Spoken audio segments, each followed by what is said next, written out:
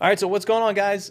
Here's a video I want to put together just to show you what to say in your video. Trust me, don't follow my example in terms of like editing, because there really won't be any. And sound, well, there won't be much of that either. So yeah, just kind of like your script almost.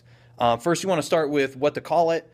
Mine is just, I don't know, the Makey doorbell. I know, could be a lot better, but whatever. It is what it is. So you guys have rung this thing thousands of times, so you already have an idea as to how it works.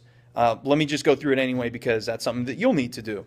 So, all right, I have it set up so that it sends that it's connected to the left arrow key. Okay, so that whenever you press the doorbell, it sends the left arrow command to the laptop. Let's look at the doorbell actually. So the doorbell, which you guys have seen plenty of times before and used, it's set up so that as current comes in through the top wire, it enters in through this top piece of aluminum foil, and then there's a gap I built into the circuit right there so that the signal, the current can't carry on and go to the laptop. Only until you press it will it actually like complete the circuit and allow the current to carry on, because it's entering into your thumb and then back out through your thumb and into the lower part and then onto the return wire back to the laptop.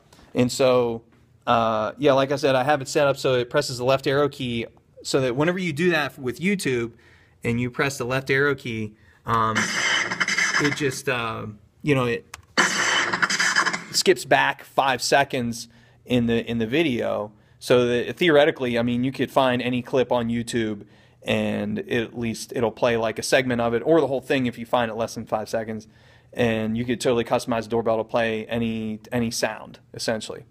All right, so that's how it works. That's what it does. Now let me run through how the current flows through it. That's something you definitely want to cover.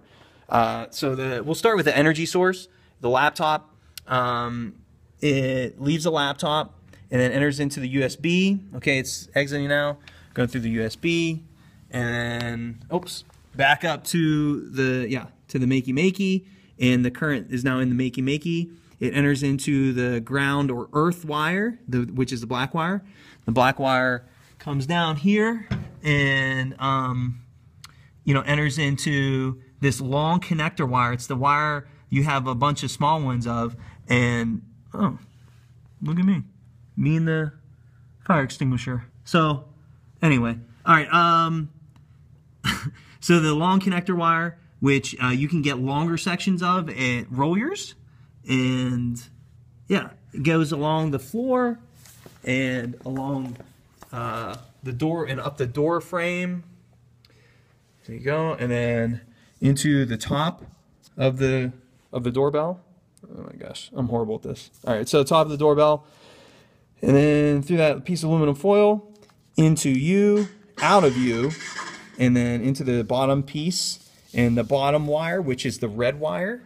Okay, and then down along the door frame and along the ground and through this other piece of connector wire into, well, another red alligator clip wire, and then that red alligator clip wire is connected to the yellow one, enters in through the yellow one, back up to the Makey, and it connects back to Makey into the left arrow command, and then into the USB cable again.